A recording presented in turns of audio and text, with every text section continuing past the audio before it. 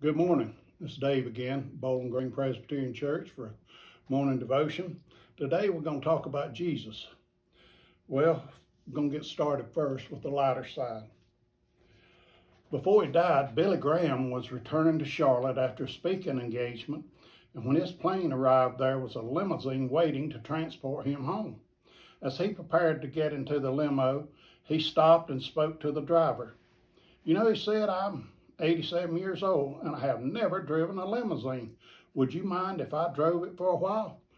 The driver said, "No problem, be my guest." Billy got into the front seat and the driver got in the back.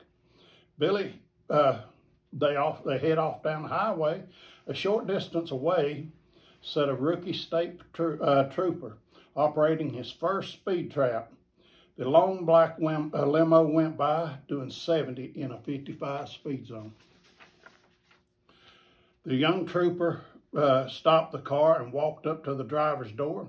When the glass was rolled down, he was surprised to see who was driving. He immediately excused himself and went back to his car and called his supervisor.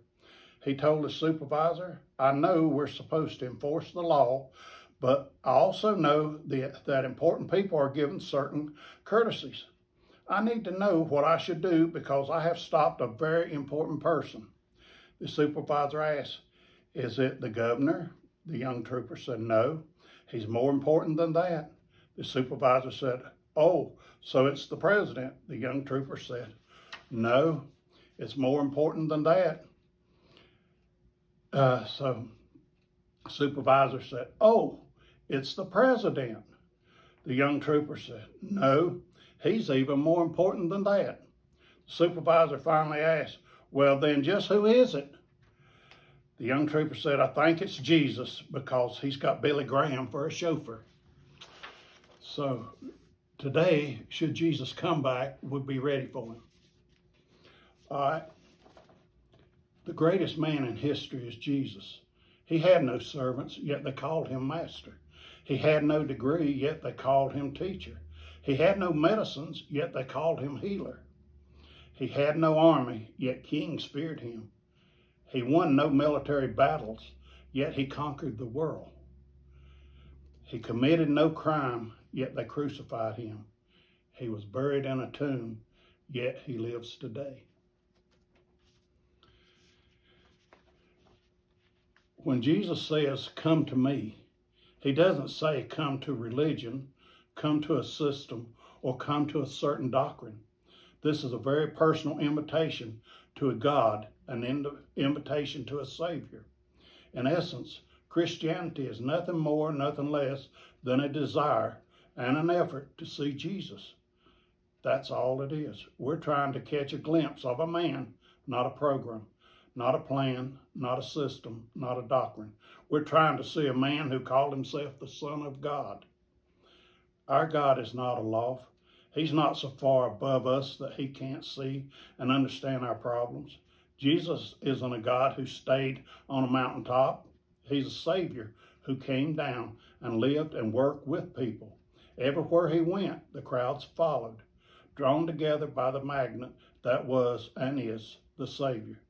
The life of Jesus is a message of hope, a message of mercy, and a message of light in the dark.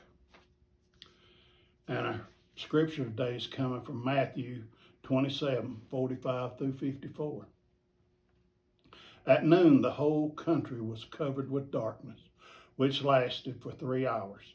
At about 3 o'clock, Jesus cried out with a loud shout, my God, why have you abandoned me?" Some of the people standing heard him said, "He's calling to Elijah." One of them ran up at once and took a sponge and soaked it in cheap wine and put it to the end of a stick and tried to make him drink it. But the other said, "Wait, let's see if Elijah is coming to save him." Jesus again gave a loud cry and breathed his last. Then the curtain hanging in the temple was torn in two from top to bottom. The earth shook. The rocks split apart.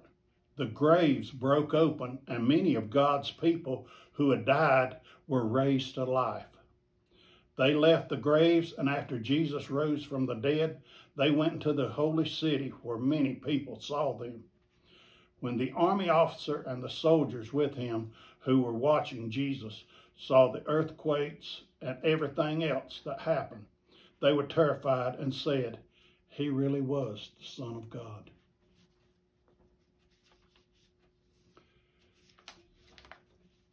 Jesus, this was a person who had a most unusual conception and birth of anyone in history.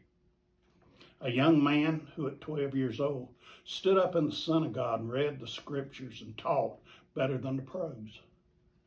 And at 16, he went to a wedding with his mother and performed his first miracle, turning water into the finest wine they had ever tasted. When his ministry started, he selected 12 men to assist him, his disciples. These were some of the most unusual people he could have selected.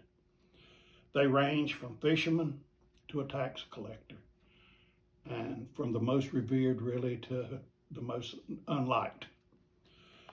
He performed many, many miracles, casting out demons, raising the dead, letting the blind see, the crippled walk, the deaf talk and hear, and calming the rough seas, walking on water. Even the night he was arrested, he put the ear back on a Roman soldier. Who else could have done that? This man called Jesus was sent by his Father, God himself, on a mission. In John 3:16, for God so loved the world, he gave his only Son. Those who believe in him should not perish, but have everlasting life. That was the mission he was on. And it's put in from 3:17 that he was here to save the world, not condemn it. And he did a great job on it. He did that for us. He did it out of love. Let's bow our heads. Father, we thank you for your Son, Jesus, who came to this earth to save each and every one of us. He loved us all. He loved everything and everyone, and he showed it during his years here on earth. And help us to show it to others as we go through this day and every day. In your name we pray. Amen. Thank you.